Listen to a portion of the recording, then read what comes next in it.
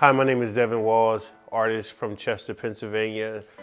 A part of a peer exchange, came to Chicago and Darien, Indiana to see the work that other artists were doing around the country, and we came out with some of the members of our team so they can get the experience and so we could gain some knowledge on how some of the artists out here were doing development so we could take it back home and develop our own city. I was excited to go on the trip because I wanted to see what innovative ways that Gary, Indiana and Chicago were implementing the arts and cultural districts into their communities.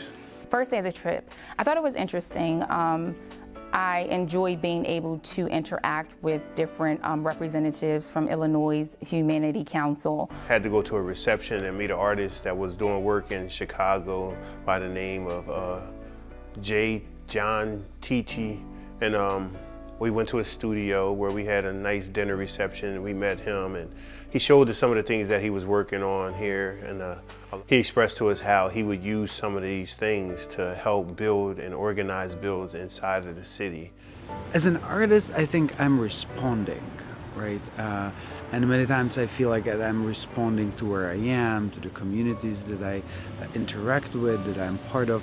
I mean, I'm not trying to think about it as art or activism, education.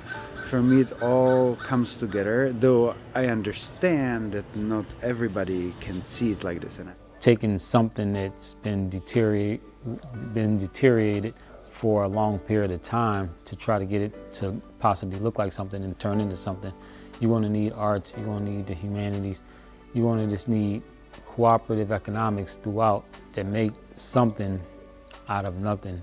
So for me, it wasn't necessarily about the components of visiting Chicago and being at Manna Contemporary. It was more about engaging with everyone that will potentially have something to do with the project and being able to understand their positions, and everyone understanding that we're all